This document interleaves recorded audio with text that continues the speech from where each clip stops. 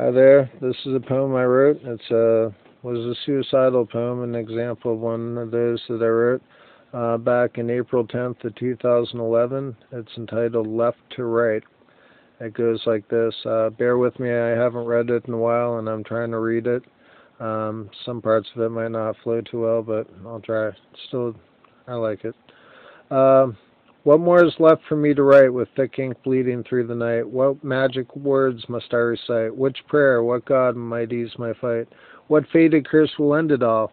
A showdown at high noon or some noose-necked fall? Inside my brain, angels fight, demons crawl. Still too early to tell which side's winning the sprawl.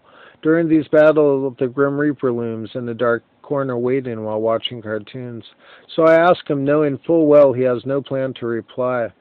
How long more must I linger while only waiting to die? How long shall I tend life's green garden of gloom, whose thorn vines grow entangled yet so rarely bloom?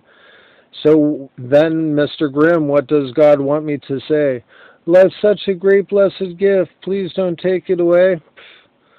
Death merely grins at me a brief moment, but never says a word. Yet still I speak in hopes his dead ears have heard. I deeply sigh, there's no need to cry, whatever side may win. Life and death, they don't judge, like yin and yang, they only spin. I try to put my pride aside and reach for something more. To be alive and feel free to thrive as I have felt a few times before. I want to take flight on some warm summer night, to fly like an eagle that soars, to engage in a kiss and enjoy pure savage bliss, making love to my lover outdoors.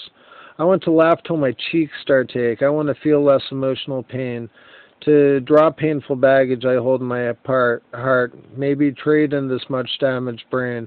I want to believe that I actually am loved, that the whole world's not fucked, and that God is above. I want to believe that people both near and far are mostly kind, but as for now, my friend Death, that's just not on my mind.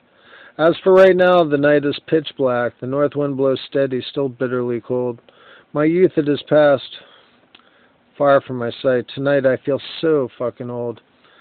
I've forgotten stories and jokes and some deep secrets told. They now, for some reason, seem less important to hold. Sometimes it's hard to recall which of life's lessons to heed. What card should I fold? What shit do I need? Reaper, I ask, who will care for me when my final day comes? Why do I wear my seatbelt each day and still wish to own a nice gun? Though the controls are set straight to the heart of the sun, if my last breath comes tonight, it will still have been a good run. I'm sure tonight won't bring my last gasp. The Reaper, he always stands near. I had to jot down these thoughts, though, in an attempt to acknowledge my fears. I fear the thought of suffering and pain when I'm older, senile, perhaps all alone. I fear losing all the things I've ever loved and getting tossed from my castle and my home. I fear walking the streets, getting beat up and kicked down, left to die in some dirty gutter, where cannibal hobos might debate who's most apt to fairly divide up my blubber. The last fear I wrote, of course, was just in jest. The rest of this poem from the black hole in my chest. Thank you, dear Lord, for the words you provide me that help me to describe this pain deep inside me. Though I complain, so I have to confess when I see where I am now, Lord, I can't deny how I'm blessed. So, amen and thank you. Ahum Utakiasu, all my relations. Peace. Skydog.